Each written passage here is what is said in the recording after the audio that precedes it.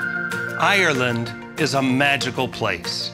From the spectacular vistas of the Cliffs of Moher to the hallowed stage of the Abbey Theatre, a tour of Ireland and Northern Ireland rewards even armchair travelers with a unique array of historical, cultural, and scenic delights.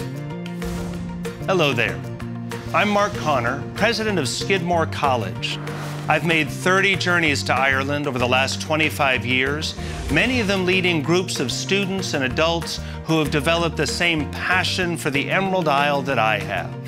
So it's a pleasure to be your guide for this sweeping tour, a tour that will take us from the prehistoric marvel of the Newgrange tombs all the way up to present-day Belfast, a city more welcoming to visitors than ever before. If you've ever felt the call of Ireland, then this is the course for you. I'll take you on an insider's excursion around Dublin, one of the great cities of Europe. Then we'll launch out to experience the rich diversity of Ireland's countryside, towns, and coastline, including an unforgettable drive around the Dingle Peninsula and up the wild Atlantic Way, places where Irish is still spoken and the scenery is stunning.